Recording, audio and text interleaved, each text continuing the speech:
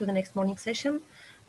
We are continuing with a talk by Dr. Mariyana Atanasova. She's a researcher in the group of Professor Irina Bucinova at the Medical University of Sofia. She applies molecular docking and molecular simulations to study ligand-protein interactions, and her talk is entitled Beyond in Silico Simulations, a case study on acetylcholinesterase inhibitors. I'm not sure that I pronounced this correctly. I apologize. You have 30 minutes. Okay, thank you. Can you hear me? Yes. Hi, everyone.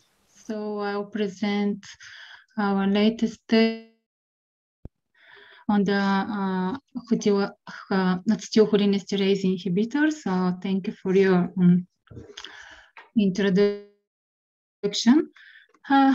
So a few words for Alzheimer's disease, which is one of widespread type of dementia worldwide. It's a neurodegenerative disorder characterized by progressive and irreversible loss of hippocampal and cortical neurons. The pathological hallmarks of the disease are extracellular, hard and insoluble amyloid beta plaques, hindering the communication between neurons.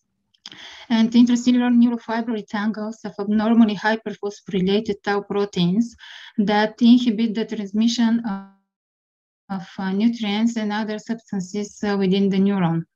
These pathological deformations lead to synaptic degeneration and neuronal death, resulting in short-term memory loss, impairment in cognitive function, as thinking, speaking, learning, orientation, judgment, communication, etc. So one of the biochemical factors related with cognitive dysfunction is the continuous loss of neurotransmitter acetylcholine, and therefore increasing the acetylcholine levels will improve the cognition. This can be done by inhibiting the enzyme acetylcholinesterase. The enzyme is located in the synaptic clefts and responsible for breaking down the acetylcholine into choline and acetyl. This concept lies in the cholinergic hypothesis for symptomatic treatment of the disease. The binding site of acetylcholinesterase is well known. It consists of several domains: catalytic, anionic, acyl pocket, anion hole, and peripheral anionic site. The enzyme is also involved in non-cholinergic functions. One of them is acting as a nucleus in amyloidosis, forming toxic complexes with amyloid beta peptide. The current drugs acting as acetylcholinesterase inhibitors are galantamine, rivastigmine, and donepezil. Huperzine A is approved as a drug for treatment of Alzheimer's disease in China, and it is used as a dietary supplement for memory functions improvement in USA. The drugs do not lack side effects, therefore the search of new acetylcholinesterase inhibitors is keep going. The aim of the study is to discover new compounds with dual site binding to the acetylcholinesterase with potential multi-target action. We selected to design hybrids between galantamine and curcumine because curcumine is known as a strong inhibitor of the amyloid aggregation. We designed a fragment-based combinatorial library of 72 hybrid molecules by combining 9 linkers and 8 aromatic fragments. Linkers and fragments mimic parts of the curcumine structure. So initially, the hybrids were subject to 11 ADME filters, 9 for blood-brain permeability, and 1 for gastrointestinal absorption, and 1 for non-specific interactions with numerous biological targets denoted with PANs. 44 compounds passed of the initial test. They were docked into the acetylcholinesterase binding site using a protocol that was previously optimized in terms of scoring function, rigid or flexible binding site and ligand, radius of the binding site, presence or absence of water molecule within the binding site. Here are given the gold scores for some of the hybrids, and in order to examine the relationship between the docking scores and the acetylcholinesterase activity, compounds with high, moderate, and low gold scores were selected for synthesis. In total, 14 compounds were synthesized. Before tested for the acetylcholinesterase activity, they were tested for neurotoxicity on murine neuroblastoma neuro2A cells, as galantamine and curcumin were used as reference compounds. 5 compounds were less toxic. They are shown here in bold than curcumin, and only they were tested for anti-acetylcholinesterase activity. As can be seen, all 5 hybrids showed activities higher than the activity of galantamine and are between 40 and 186 times more active than it.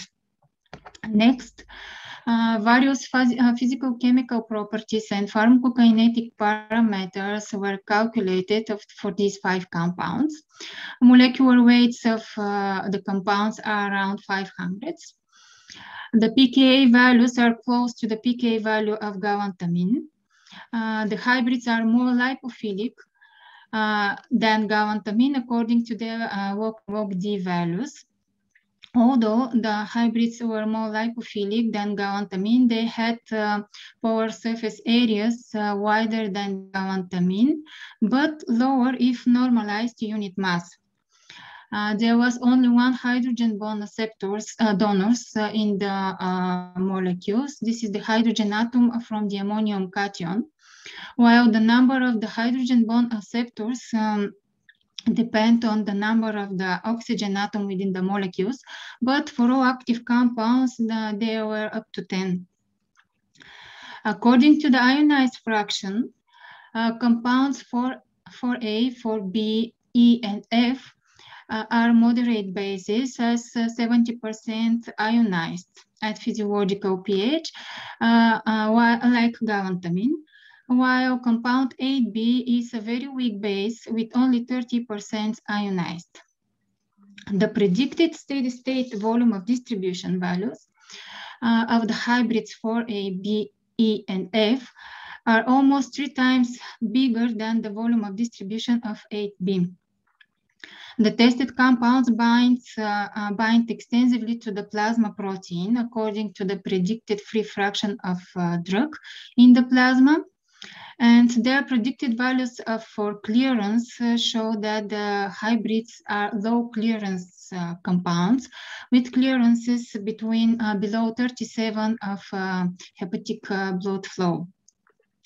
Their half-lives are moderate, allowing convenient multiple dose regimens.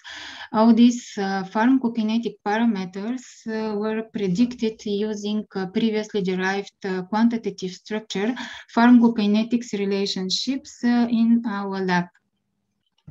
Here, the intermolecular interactions of the docking poses for the 5 non-toxic compounds are presented. The galantamine part forms a dense network of hydrogen bonds, which is shown here, between galantamine ammonium group and tyrosine 337, between the methoxy group and serine 203, and between the hydroxyl group acid 202.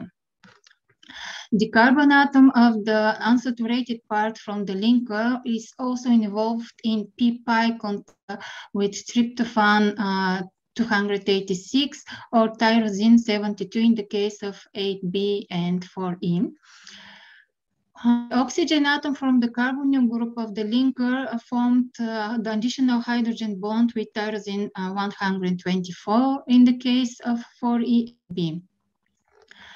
The terminal part, aromatic parts of the molecule, is well fitted in the peripheral anionic site, different orientations, but all of them make pi-pi stacking with tryptophan 286 or tyrosine 72.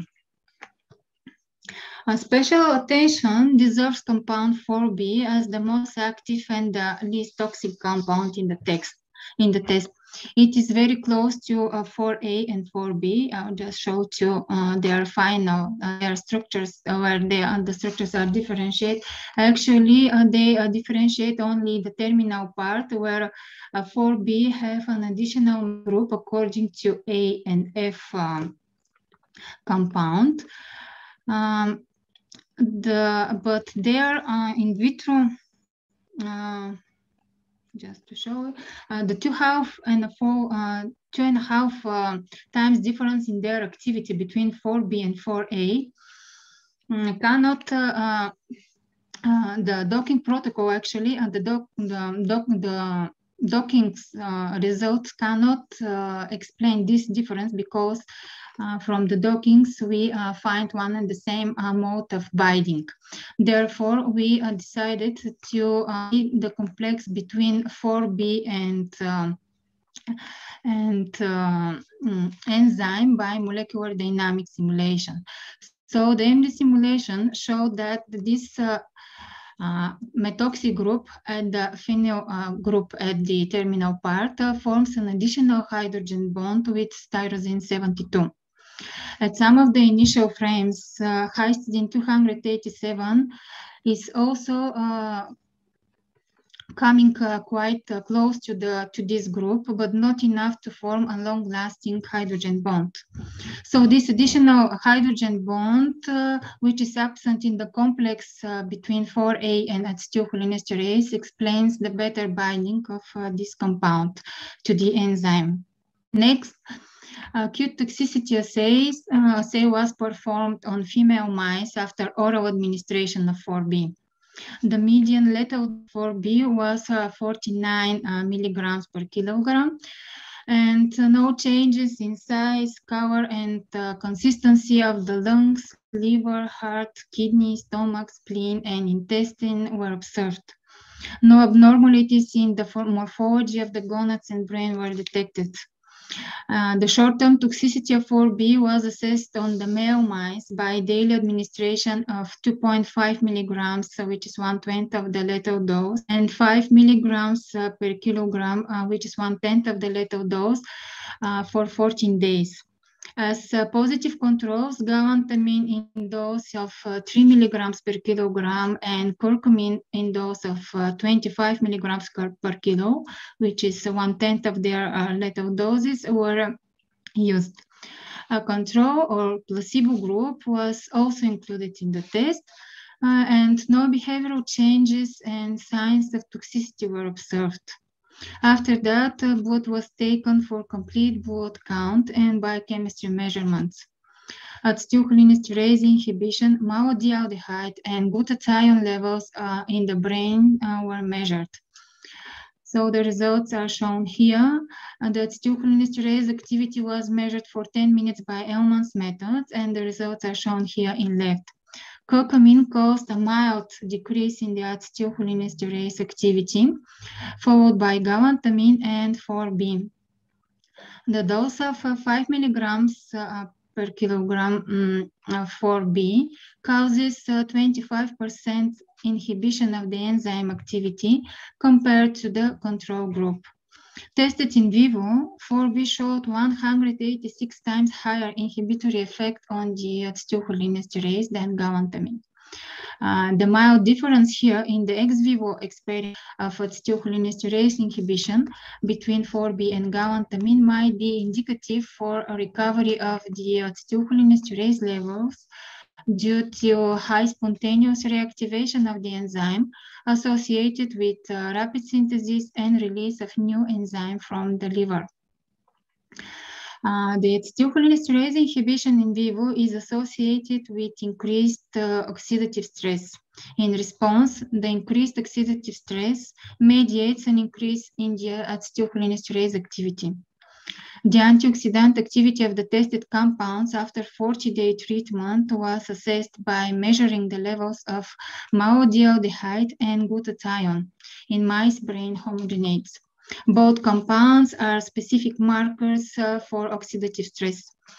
It is evident that in both tests, 4B has equal or even a better antioxidant activity than galantamine.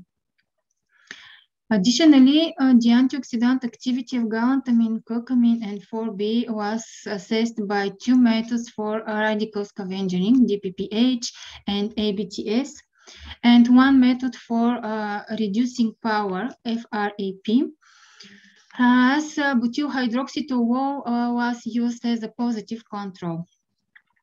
In the DPPH activity ranged from 2.633 for galantamine to 10.03 for curcumin. 4B showed an intermediate activity with 7.32. The results were expressed as micromolar Trox equivalent. In the ABTS assay, 4B did the highest capacity for 101.22, which is stronger even than that of the positive control of butyl hydroxytoluol. In the FRAP assay, curcumin showed the highest activity regarding to its reducing power, which is followed by 4B and galantamine. The inhibition of lipid peroxidation was monitored for 5 days. The increase in the absorbance indicates peroxide formation. Such an increase was observed initially for galantamine and curcumin on the day 2, which galantamine here is in red and curcumin is in yellow, which is and after that, the absorbance remained constant. A slight second increase was observed for curcumin on day 5. On the contrary, 4B, which is shown in green, has a lower absorbance that showed actually immediately increase in the absorbance on day 2 and then a gradual increase of the level of curcumin on day 4, and on day 5, actually 4B has a lower absorbance than both galantamine and curcumin. Thus, 4B protects better against peroxide formation than its lead galantamine and curcumin. In general, the in vitro antioxidant assays, DPPH, ABTS, FRAP, and inhibition of lipid peroxidation confirmed the results found in the ex vivo experiments. And finally, the effects of 4B and galantamine were tested on human neuroblastoma cells by amyloid beta. 4 scenarios were designed.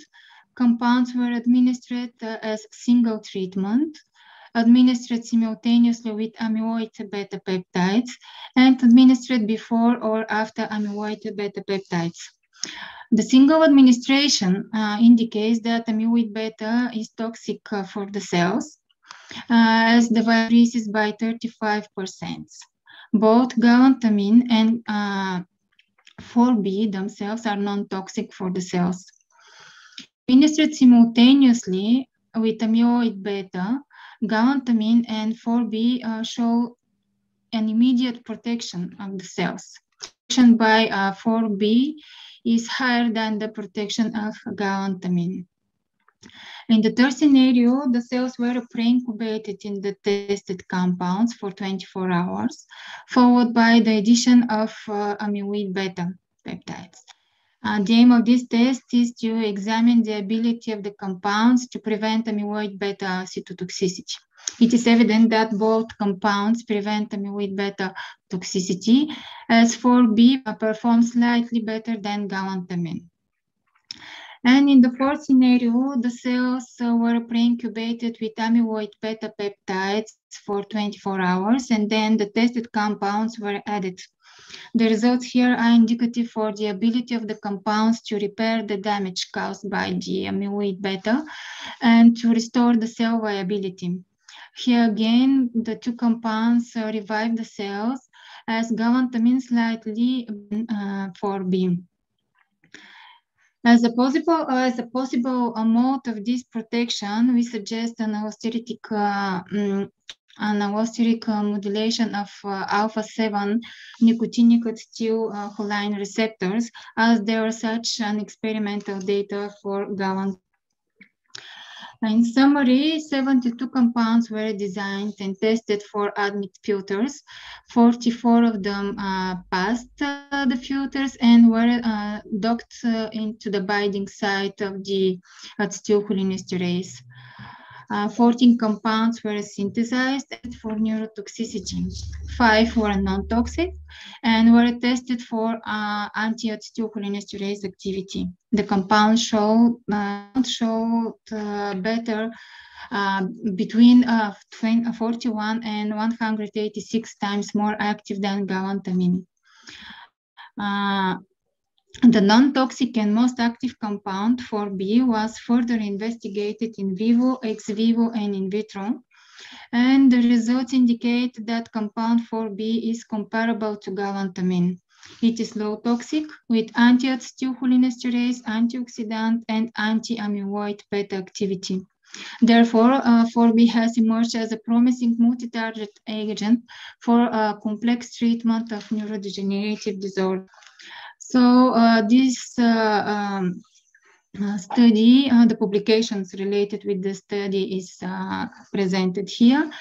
And, acknowledgement for the support for this research and for your attention. So I'm here for questions. Thank you. I saw one question in the chat. How was the clearance and plasma protein binding were calculated? Yes, this is by models that are previously derived in our lab. So just need to find this slide. Here are the papers that these pharmacokinetic parameters, the models that were derived, published already. Could you put the references in the chat so that the... Yes, sure. Yeah, I'll copy them. Thank you.